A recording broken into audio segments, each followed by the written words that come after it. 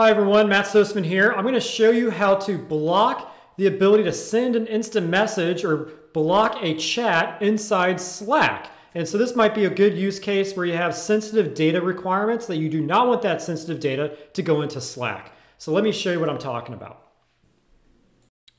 Okay, so in order to do this, we need Slack to be added as an enterprise application in Azure Active Directory.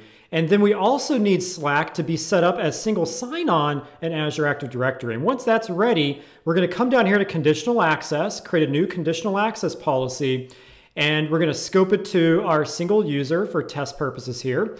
We're going to scope it to a single app, Slack, that we just added. No conditions. We're just going to grant access, and under session, we're going to check the box for use conditional access app control and select custom policy and save it. And then using Microsoft Cloud App Security, our CASB product, we're going to create a new session policy here. We're going to choose block activities, and then we're going to filter and say, okay, if you're using the app Slack and you try to send a message, right, then take a look at the text of the message, and if it contains a credit card number or virtually anything you want, then block that activity from happening and create an alert and use a custom message here to do that.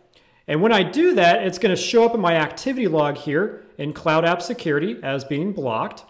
And then I'm also going to get an alert here letting me know that it was blocked. So let's take a look at this in real life and see what happens in a demo. Okay, so here we are inside Slack, and I'm signed in through my web browser. Now, what I'm about to show you only works in the web browser, and that's because we're proxying traffic through a proxy here in a Microsoft data center, actually through Cloud App Security, and you can see that in the domain up here in the address bar. If I'm using the desktop version of Slack, this would not work. However, I can restrict you to only use the web browser version, and I can actually block the desktop and mobile version. I have another video out there on that. Okay, so over on another monitor here, I have a fake credit card number that I'm going to copy, and then I'm going to come over here and paste it into Slack. So let me zoom in for you a little bit so you can see this.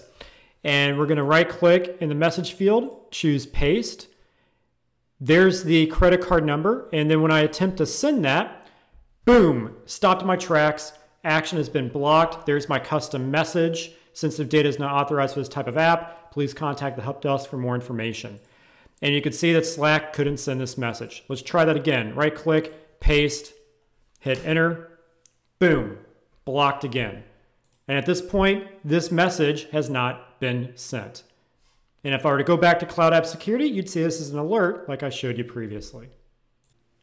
Okay, folks, well, there you have it. That's how you can block the ability to send sensitive information over a chat in Slack. Now remember, you can only do this with the web browser version, but I can actually have a policy in Cloud App Security that blocks the ability to use the mobile and desktop version of Slack. So just based on your own business requirements. I hope you found value in this. If you have questions, reach out to me on LinkedIn. Happy to help. And by all means, stay happy, stay healthy, stay safe, and we'll see you in the next video. Take care, everybody.